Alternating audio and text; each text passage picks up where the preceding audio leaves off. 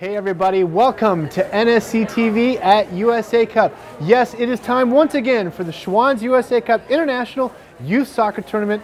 I'm on the campus of the National Sports Center here in Blaine, Minnesota, and over my shoulder we have final team check-in for the USA Cup weekend tournament.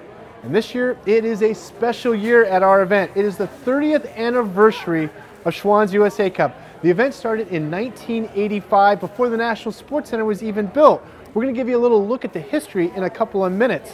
But first, teams actually started arriving in Minneapolis a couple of days ago. So NSCtv, we took a field trip down to the Minneapolis-St. Paul airport to help greet some of the teams. Well, this year I've been able to work with guest players, so I've been talking to people from all over the world, which is a really cool experience. And today, the second batch of our groups for USA Cup are coming in, and we have a bunch of teams from Norway and a team from Sweden that are coming in. So we brought a group down here to help them answer any questions, bring them to their bus, make sure that they get set off on the right foot right away. Well, now we'll have 3 days homestay in Brainerd. That'll be very exciting.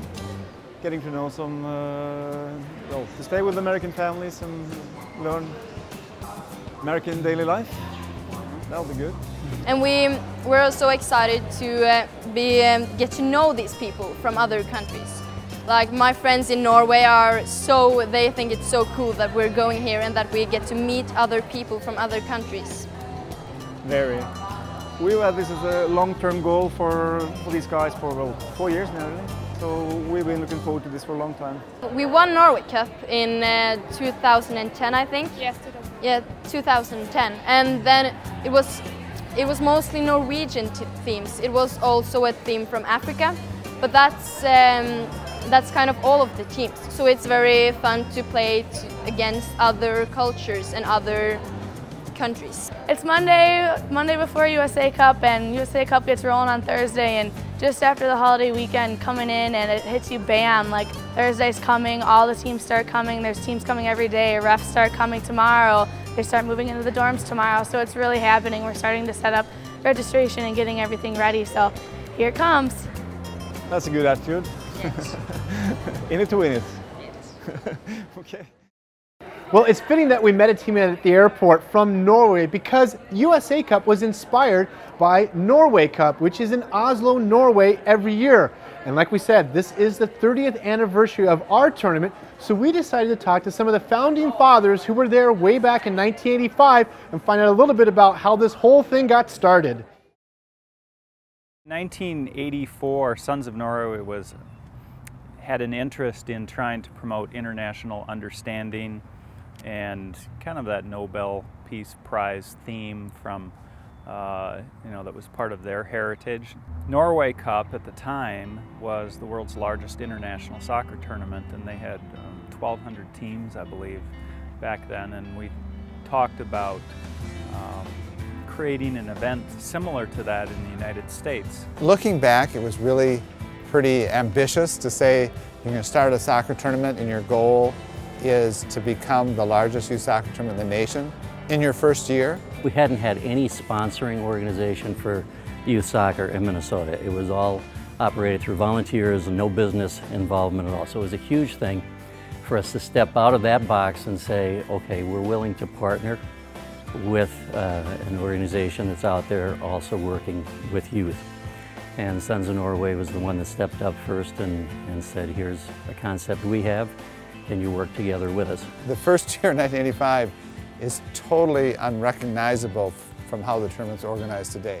We had 10 soccer fields, 2 of which were newly sodded and were barely playable.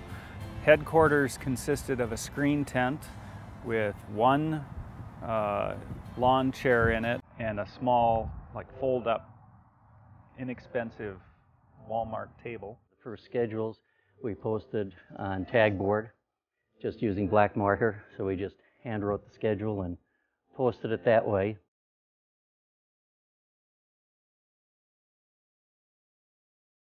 What I look forward to more than anything is just talking to coaches and kids from all over the world and watching them interact with other people at the event.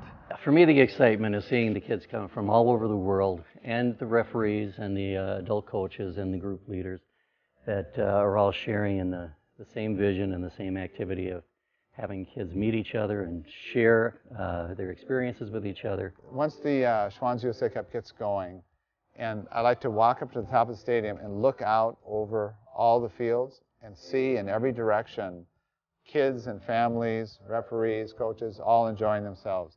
I mean, to see a sea of 30 to 40,000 people at one time on the site really makes my day.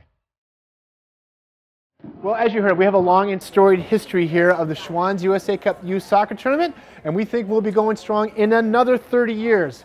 Now, we should mention that there will be a new episode of NSCtv at USA Cup every morning for the next 10 days. Make sure you download our mobile app as well. You can find it in the App Store and the Google Play Store.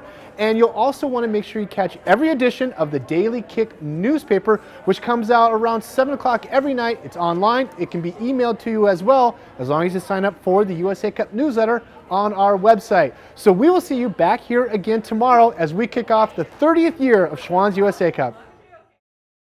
As we kick off the 30th year of Schwann's USA Cup.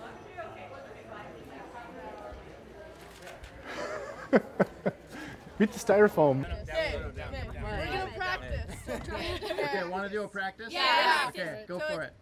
1, 2, 3. You're watching NSCtv! Hey! All right, Jake. Roll camera. How many takes do we get on this?